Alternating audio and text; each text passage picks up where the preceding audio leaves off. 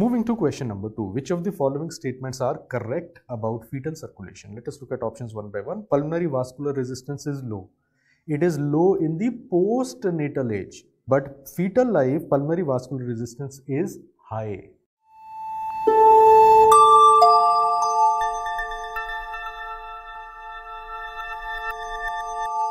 Moving to question number 2. Which of the following statements are correct about fetal circulation? Let us look at options one by one. Pulmonary vascular resistance is low.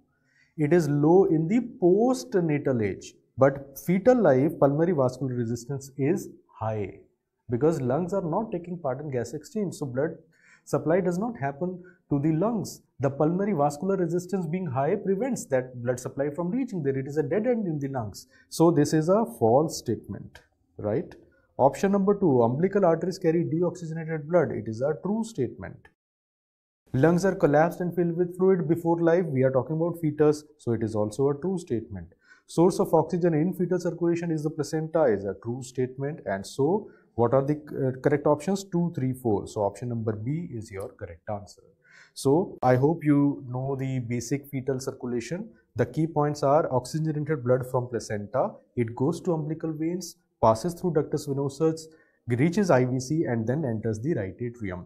In right atrium, 1/3 of the blood enters left atrium through foramen ovale and reaches the left ventricle, which is supplied via ascending aorta to the upper limb and head and neck. This is important because this is the blood which is reaching, which has a higher oxygen concentration. And so the brain receives blood with higher oxygen concentration with a relatively less mixing. On the other hand, 2/3 of this blood reaching the right atrium that mixes with the venous return coming from superior vena cava and it enters the right ventricle.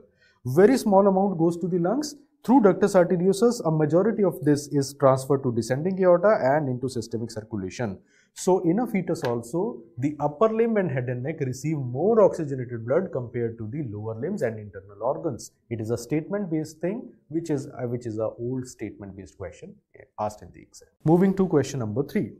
All of the following are effective in the management of supraventricular tachycardia in a 11-month-old child, except the age is important here. So what are the 4 options they have given? Adenosine, vagal maneuver, verapamil and synchronized DC cardioversion. If you know the management of SVT, you would know that SVT, all the 4 conditions have been described to be useful in the management according to PULSE guidelines as well as Nelson. However, the clinching point here is 11-month-old.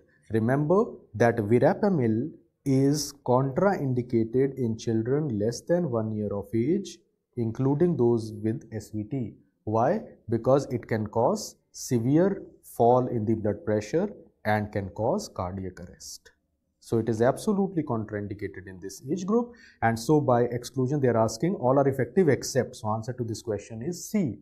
Please remember that whenever you have a patient, a child coming to you with supraventricular tachycardia, in case the patient is unstable, when we say unstable, we are talking about unstable CPC. CPC stands for cardiopulmonary compromise. So some key points to remember: whenever you have a child with supraventricular tachycardia coming to you, we look for presence of any cardiopulmonary compromises there or not. If there is any cardiopulmonary compromise or not, for example, there is any shock or low BP or any severe CCF in the patient. If the answer to this is no, there is no severe cardiopulmonary compromise, in these patients you will go in for vagal maneuvers. And in case vagal maneuvers fail, then you will go in for IV or intraosseous adenosine in the patient. And if that also fails, then you will go in for cardioversion. On the other hand, if the patient is already having shock here, or BP is there, low BP or severe CCF is there, these are considered to be unstable patients. You will give IV adenosine if immediate access to vascular system can be obtained.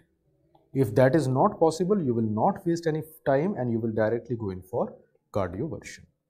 Now, different textbooks have different ways. Whatever I am discussing here is majorly based upon the latest 2020 PALS update as well as the latest review articles published from various standard forums.